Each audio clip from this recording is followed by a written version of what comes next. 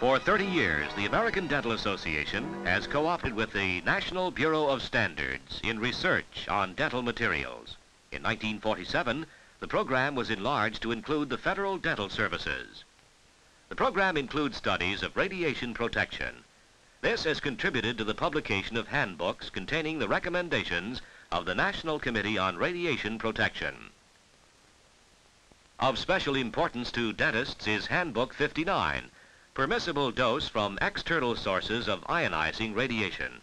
Handbook 59 deals with terminology, radiobiological considerations, maximum permissible doses, and recommendations for protection.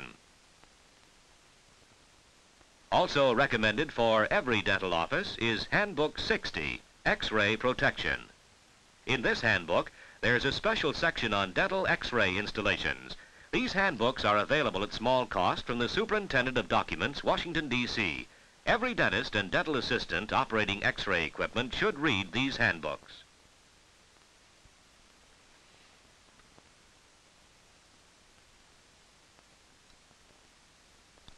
Although the use of high-speed film provides the major reduction in radiation to the patient, this picture deals principally with modifications of many dental X-ray machines to provide maximum safety. There are about 80,000 of these dental X-ray machines in use in the United States. Every X-ray installation should be examined to determine whether the patient is receiving a minimum dose of X-rays in making good diagnostic films and whether adequate protection is provided for dental personnel. Let us consider first how the patient exposure may be reduced.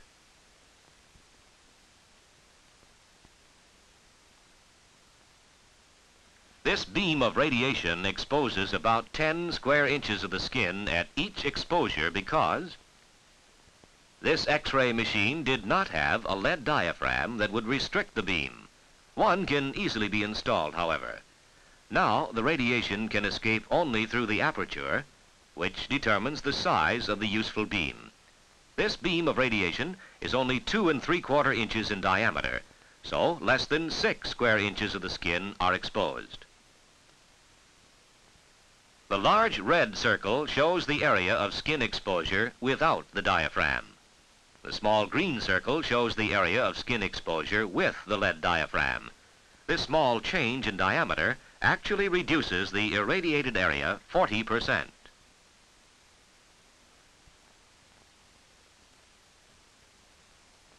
If you are unable to obtain a lead diaphragm from the manufacturer of your X-ray machine, you can easily make one.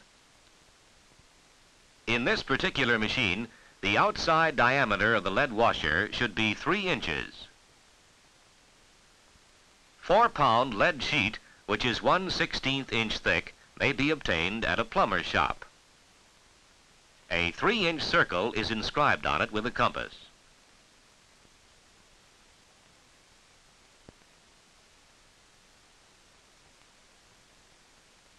The lead disc is easily cut out with a pair of shears.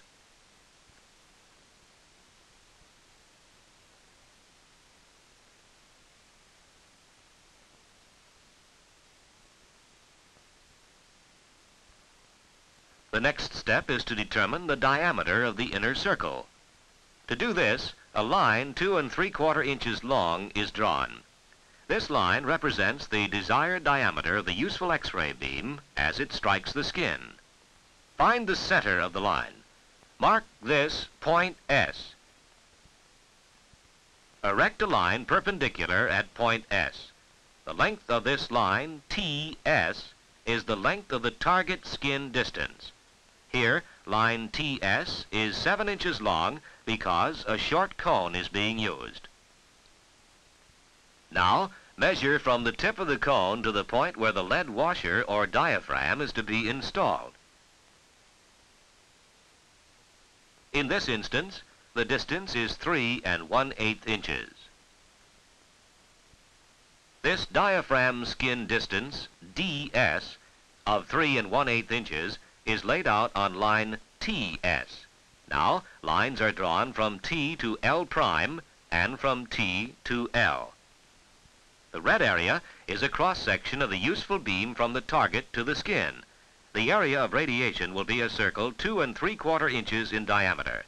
At point D, where the lead diaphragm is to be located, draw a line parallel to the baseline. Now, the distance AB represents the diameter of the aperture in the lead diaphragm that will restrict the beam to a 2 3/4 inch circle as it strikes the skin. In this instance, line AB measures 1 9/16 inches. Now, a circle 1 9/16 inches in diameter is inscribed in the center of the lead disc. It can easily be cut out with a pocket knife.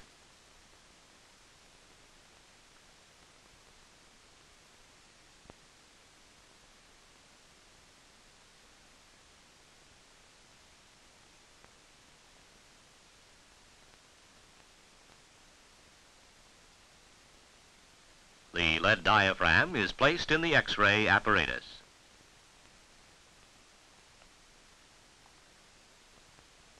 About 20% of the dentists use a long cone, the target skin distance being from 12 to 20 inches. This cone has a target skin distance of 15 inches.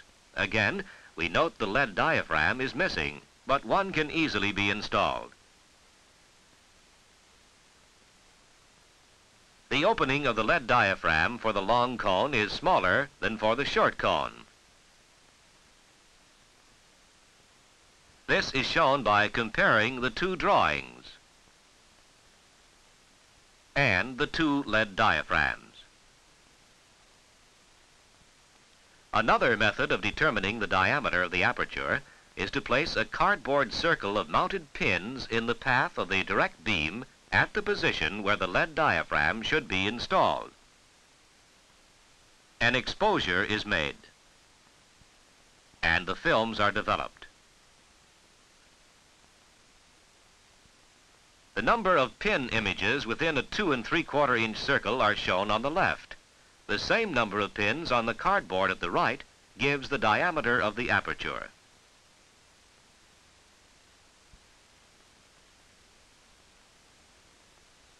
One can expose a cross of films on which is laid some wires and thus determine the area of exposure. The cross on the left shows the radiated skin area without a diaphragm. The right cross shows the reduced area with a diaphragm.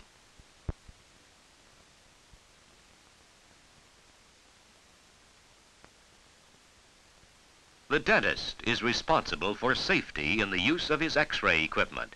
Every machine should be examined to see if there is adequate filtration. This new machine does have the proper amount of filter. However, most of the older machines have no added filters, and it is necessary to install them. This aluminum disc absorbs much of the less penetrating radiation, the so-called soft radiation represented by the red rays. Otherwise, these rays are absorbed by the skin and cheek and do not reach the film.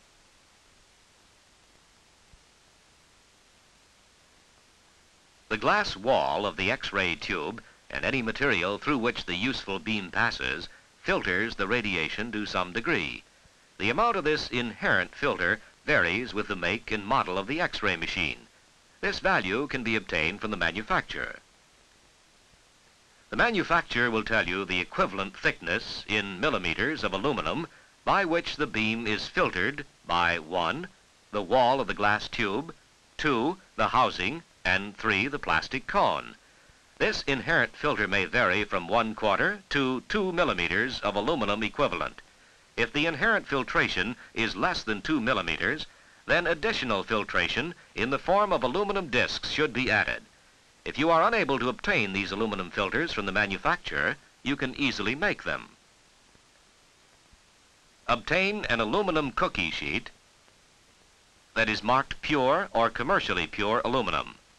Measure the thickness of the sheet with a micrometer caliper. In this case, the aluminum is 1/2 millimeter thick. The inherent filtration of this machine is equivalent to 1 1/2 millimeters of aluminum. Therefore, add 1/2 millimeter to bring the total filter up to 2 millimeters. The diameter of the port is measured.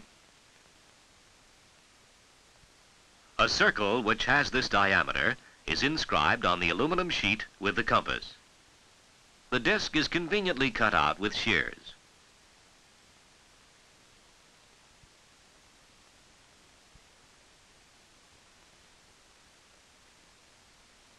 The thickness is 1/2 millimeter.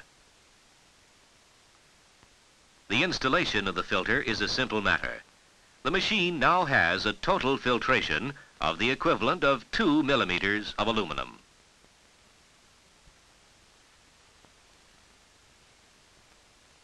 If as much as 1 1/2 millimeters of aluminum have been added, it will be necessary to increase your usual time of exposure by about 40%.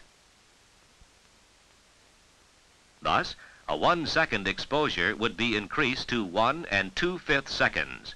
With less added filter, the exposure need not be increased as much. However, the dose to the patient will be decreased to about 1/2, because most of the less penetrating rays, shown in red, that would be absorbed by the tissues are absorbed by the added aluminum.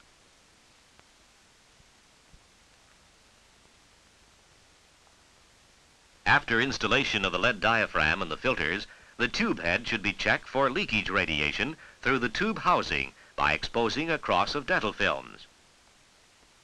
The clear areas outside the dark circle made by the useful beam show there is no dangerous leakage of radiation. Should it occur, ask the machine manufacturer to correct this problem. Other sides of the tube head should also be tested for leakage.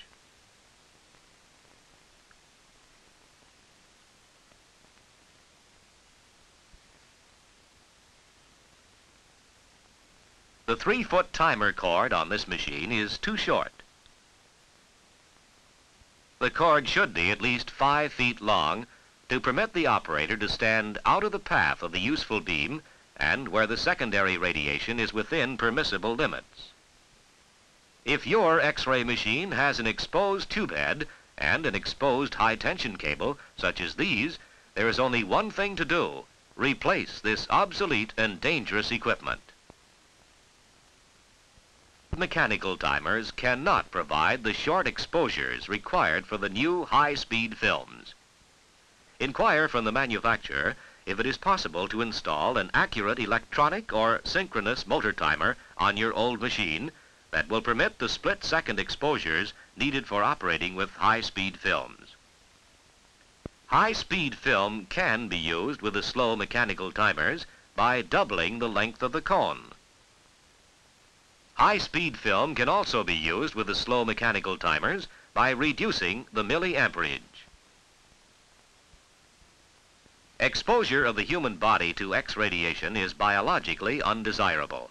Therefore, the dentist should make certain that his X-ray machine is giving the minimum radiation to the patient consistent with a good diagnostic picture. How can this be done? Read the handbooks. These official handbooks will serve as your X-ray protection for you, your personnel, and your patients. Limit the useful beam area as it strikes the face. To do this, use the proper lead diaphragm to control the X-ray beam area to 2 3/4 inches. The useful beam must be filtered adequately.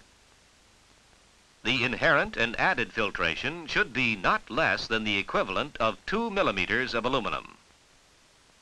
These filters absorb the useless soft rays that are absorbed by the soft tissue and do not reach the film. Check tube head for leakage. For example, small intense beams escaping through gaps about the port and cone can be shown by exposing some films, and the developed films should show no exposed section other than the area covered by the useful beam. Leakage through other parts of the tube can be similarly examined, such as leakage through the end of the tube. Check length of timer cord. The timer cord should be long enough to permit the operator to stand at least 5 feet behind the tube. High-speed film may be used with old-style mechanical timers if a long cone or reduced milliamperage are used. Remember, it's you, the dentist, who is responsible for the safety of his X-ray equipment and for the protection of his personnel and patients from unnecessary exposure to X radiation.